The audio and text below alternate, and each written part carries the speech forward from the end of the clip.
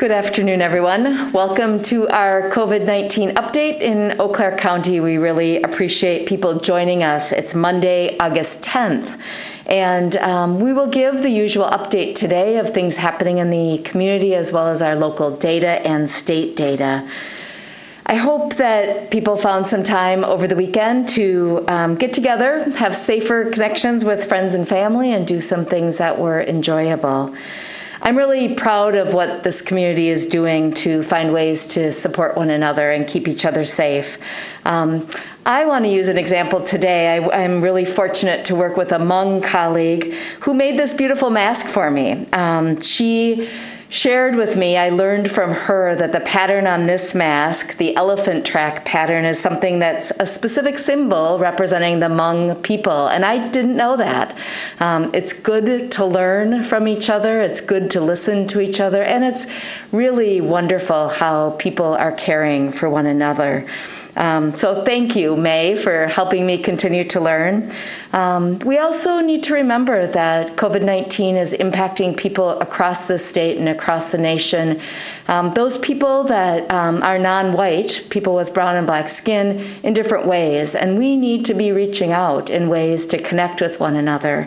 So I really encourage everybody to continue to do that. Today, Luke Feedy is here to share with us a mental health update, and I will go through the usual data.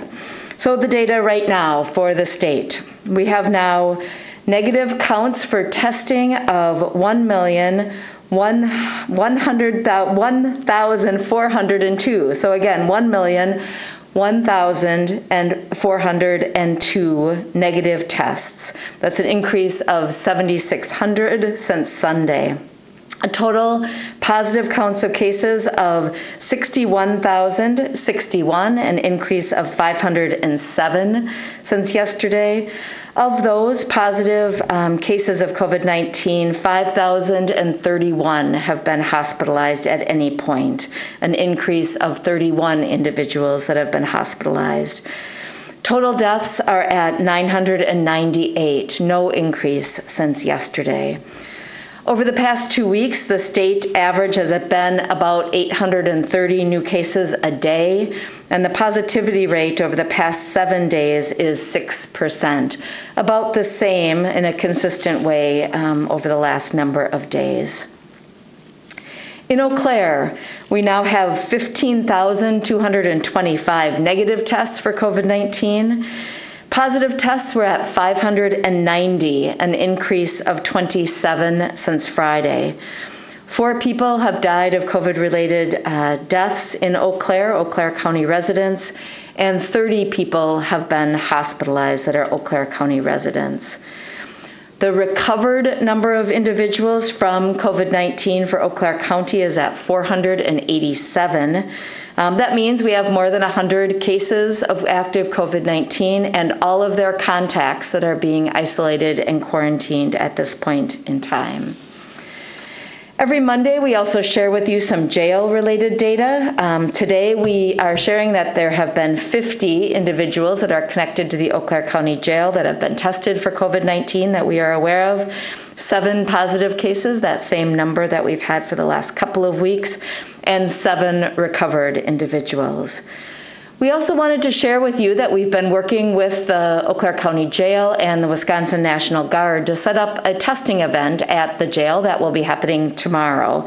That testing event will be for baseline testing of both the staff and people that are incarcerated in the jail in order to get a good understanding of where we are at now with that community and to confirm that the practices and policies that the jail has worked hard to have in place are continuing to make sure that they are protecting the populations that are there. This is not a testing event because of an outbreak. This is not a testing event because of a concern in the jail. Those are things that have happened in other communities, but we really decided and have been supported by the state because we have a large jail to take a pause and look at what our testing looks like in this community for that population and get some perspective about what is going on in the jail. This is an optional testing event for both staff and those people that are currently incarcerated in the jail. People do not have to be tested, but we're encouraging both staff and those incarcerated to be tested.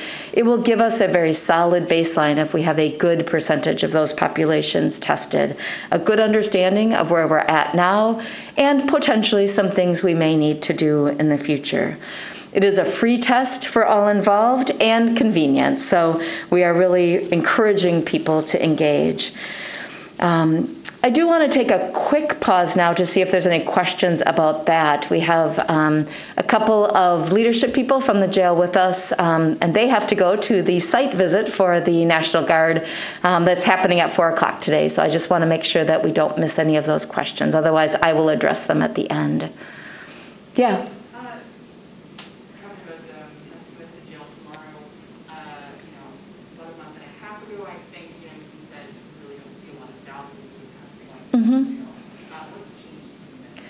Sure. The question is related to what has changed that we think now testing in the jail is good. We have for a long period of time said congregate care setting testing is important, whether it's the nursing home or assisted living facilities or the jail or other settings where a large group of vulnerable people are living together. Testing is a good thing.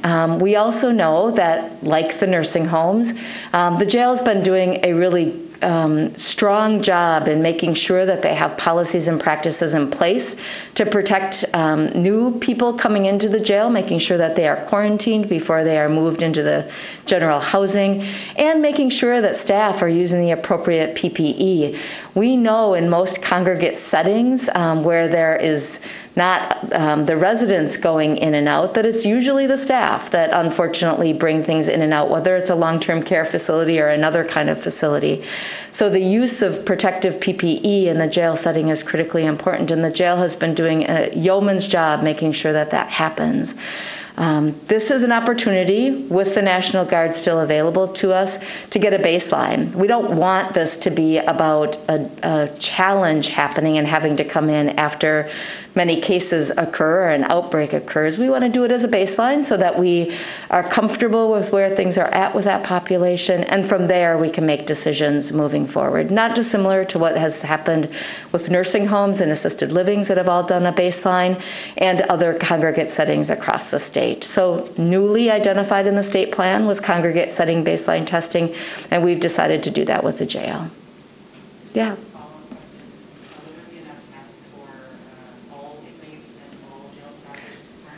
Yeah, the question is, will there be sufficient testing supplies available for all inmates and all jail staff? And yes, the National Guard is prepared to test everybody in the jail, including all staff and connected personnel, as well as any inmate. We are hoping that we have really a very full number of people that get tests so that we have a good idea of what's happening there. Good. I will share a couple of additional announcements, and then I'll have Luke Feedy come up. So one final update for everybody is that reminder that tomorrow is Election Day. So if you have not voted in the primary election, please take your opportunity to vote. It is an important part of our society that we really encourage that, and we hope that you have already voted absentee or drive-through, but if you haven't yet, please make sure that you take some time to vote. Masks are strongly encouraged at those polling sites if you go in person, and when you go in person. Not required to vote. We want to make sure that that is not a requirement, and that is one of the state requirements that we have, but we really strongly encourage everybody that does go to vote that they wear a cloth face covering while they are inside. Poll workers will be wearing a mask. So take time to vote. Make sure you keep distance when you go. You wear your cloth face covering, and you exercise that right and responsibility that we have in this country. So Luke Feedy is here, our behavioral health administrator for the county, and he's going to share a little update on mental health, and then I'll be back to answer questions.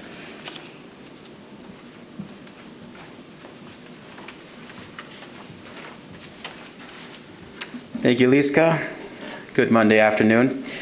So with the school year rapidly approaching and summer coming to an end, many of us, Parents, educators, and sometimes both are left with hard decisions about what to do with the upcoming school year. Many of us have found ourselves weighing the importance of our child's education with the importance of our family's health, or even the importance of our job duties with the importance of our own health. Many people have come together and tried to make decisions that mitigate risk and keep our children safe as well as our families. One thing is for certain. This school year, much like the end of the last school year, will be different. There will be different expectations put on our children in school, as well as different expectations put on us as adults. We all have a perception of what we think school should be. Many of us went through plenty of it ourselves and have a hard time reimagining school looking any different than it did for us. Change is difficult. Even a slight change in our routine can have an impact on how we feel and how we behave. This school year will bring about changes in transportation, changes in how students interact, changes in what students wear, and for some, changes in how the school week is structured. Knowing that change can be difficult for us as adults, we need not assume that our children are impervious or immune to the changes that they may be experiencing. It is crucial that we and our children navigate this school year, that as we and our children navigate this school year, we continue to check in and create spaces for discussion around how our children are feeling and how they're thinking. Open up that dialogue, whether it be verbal, through email, through text, offers our children an opportunity to share how they are feeling and really lets them know that we're listening. We won't often hear our children say, I'm struggling with anxiety or I'm feeling depressed, but we can look for some of those other symptoms. If they withdraw from what they're doing, from activities, if they show a lack of interest or enjoyment in something they enjoyed in the past. It's important to tell them what we're seeing and allow them to talk about what they're experiencing. It's also crucial to take time to check in on ourselves. We will be faced with the same challenges that some of our children are faced with in our workplaces or our local establishments. Things will look different. We are being called on to do things differently. While that may seem like an easy task, it's not often without its challenges. How many of us have gotten to the parking lot of a store only to find that we don't have masks for the whole family, or have entered an establishment only to find that the bathrooms are closed? Both of these I'm speaking from personal experience. While they may seem very small, they all contribute to how we think, how we feel, and how we behave. It's important that we take care of ourselves and recognize that these changes have an impact on us. We've all heard the old saying that in an airplane, when the masks fall down, we need to put our own on first. Because if we don't stay healthy, we can't help anybody else. So continue to connect with others. Talk about how you're feeling. Reach out and ask for help if and when you feel you need it. Talk to your children. Let them know that as adults, we are a safe place for them to talk about what they're thinking and what they're feeling. Change is inevitable, and I'm going to leave you with this quote from Prince Philip of England. Change does not threaten tradition, it strengthens it. Change is a challenge and an opportunity, not a threat. We, as Eau Claire County, will embrace these challenges and grow stronger together. Thank you.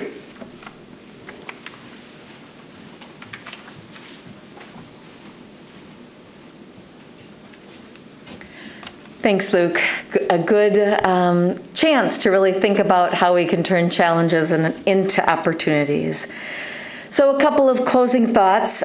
Please stay tuned to our website. We have updated information there, data, and all of the resources that you may need as you try and navigate and continue to have questions and get questions answered. Again, that website, COVID19eauclaire.org. You can also continue to use our call center number if there are questions that are not answered on that site. That call center number is 715-831-7425. We'll be back on Wednesday via Facebook streaming, our live streaming, with our most recent data and to provide answers to questions that the media may bring to that event. So please join us there to get additional updates. And any questions today? Yes? Lisa, can you talk about contact tracing as the numbers have gotten bigger? So where are you guys at with that? What does that look like? Sure. The question is related to contact tracing and difficulties that we have with the increased numbers. We have been fortunate in Eau Claire County to add capacity related to disease investigation. The core work that we do in public health is really spending time with the individual that is the infected person, the person with COVID-19 in this case, and talking to them about their contacts so that we again can keep the case isolated and home, not getting other people sick, and the contacts stay home so that we make sure that the disease is spread in the most minimal way possible.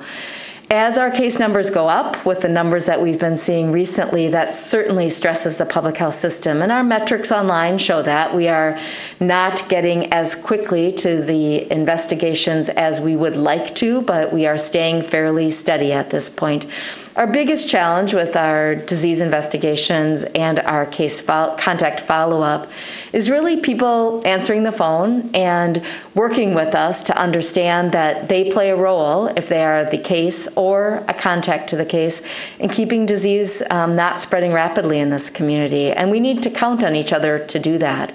Answering the phone, talking about who your close contacts were, making sure that those close contacts are reached so that we can keep them home so they don't further spread disease if in fact they get the disease, is really a critical part of our strategy in keeping things open and keeping our economy going. So my ask, and really the challenge that we all need to work on together, is to understand our role in that, to really encourage one another to answer the phone, to stay home when we are a case, and make sure that we are identifying all the contacts to that case to keep the numbers as small as possible. The additional thing we can do is to keep our contacts as few as possible. The more people we interact with, the more likely the spread of disease will be rapid if we happen to be a case. If I go to a party with 100 people and interact with all those 100 people in a close way, I now have 100 contacts versus staying with my very close household. We all have a responsibility there. Are you seeing more of that? Are you seeing a growing number of contacts as this is progressing? Yeah, the question is, are we seeing a growing number of contacts? We are seeing many of our cases with a large number of contacts. Other cases are fewer, especially those people that were contacts and they become a case when they have stayed home. Their numbers of contacts are smaller. We are challenged when people don't share their full list of contacts with us. So really counting the number of contacts has become somewhat challenging. Right now, our average is a little over 4 close contacts per person. But again, that number, I think, has to be interpreted as a very large range of contacts that we see. With the numbers among people in their 20s, it seems like a lot of these people are becoming infected at bars. Any possibility that the county is looking into earlier bar close, those kind of measures to curtail the spread? Sure. The question is related to having a high number of our cases that are in that 20 to 29-year-old population. Other strategies across the U.S. have been related to looking at bar exposure and potential impact of that environment on case numbers. In Eau Claire County, our order continues to be really about physical distance, maintaining a distance and an environment where people are not quickly spreading disease. About 42% of our cases are in that 20 to 29-year-old age group. It really is critically important that that age understands that it's not just about them getting sick, it's about all of the people that they come in contact with. As I tell my young adult children that I had the pleasure of interacting with this weekend, all 4 of them are in that age group, and they really not only interact with each other, their friends at that age, but they also interact with all kinds of other people in employment situations, in internships if they're in school, with grandparents, with those family members, and that's really who they need to care about. We are not currently looking at any additional strategies specifically related to a specific type of business. We are really focusing on the distance as a primary behavior change and at the number of people inside any facility. So 50% capacity and maintenance of 6-foot distance are primarily what we're looking at for those facilities that people are in. Yes?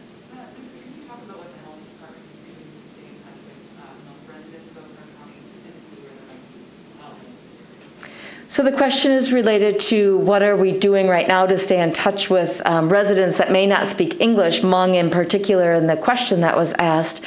We do have a specific group that is working very carefully with a variety of population groups in this community that have barriers to access to services and information. That certainly includes language barriers, both our Latina population as well as our Hmong population.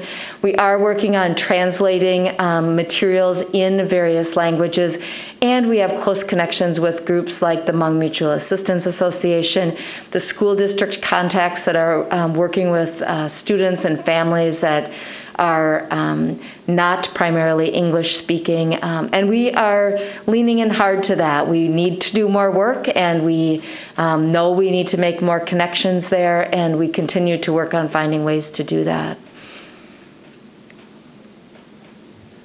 How many people cited for not wearing masks? How has that been going? Sure. Question related to what has happened with wearing of masks and potential citations or potential enforcement of that. In Eau Claire County, I do not have any awareness of any specific enforcement action taken to date. Our role and goal is really primarily around education. We are assuming when people don't wear masks or that they can't wear a mask, that everybody else understands that this is critically important to support one another in wearing them. Statewide, that is the goal. Certainly enforcement action is possible, and as we indicated on our shared press announcement last week, we're prepared to work together if we need to do that, but we really are seeing this as an opportunity for individuals to take the right step forward to protect one another. How soon do you anticipate that we will see some results from the mandate, some numbers going down statewide? Results related to the mask mandate? I'm sorry, just to clarify. Positive cases. Sure. So the question is related to when could we potentially see an impact of something like a mandate on our numbers? So very difficult to put together cause and effect in this situation, especially in real time. We know that the research that has been done on masking, on face mask use by the general public has shown very clear connection between lower increases in cases in states where there have been mandates compared to states where there have not. That research bore out over the spring and early summer, and it was part of the reason, I'm sure, that Wisconsin decided to move forward. When we see it as a clearly effective strategy, it makes sense to employ that as well. We are hoping with all of this to see a slower increase in disease numbers, and that's what we're watching in Eau Claire County. That's been part of our strategy with the order, as well as encouraging masks in this community. And I expect it to make a difference.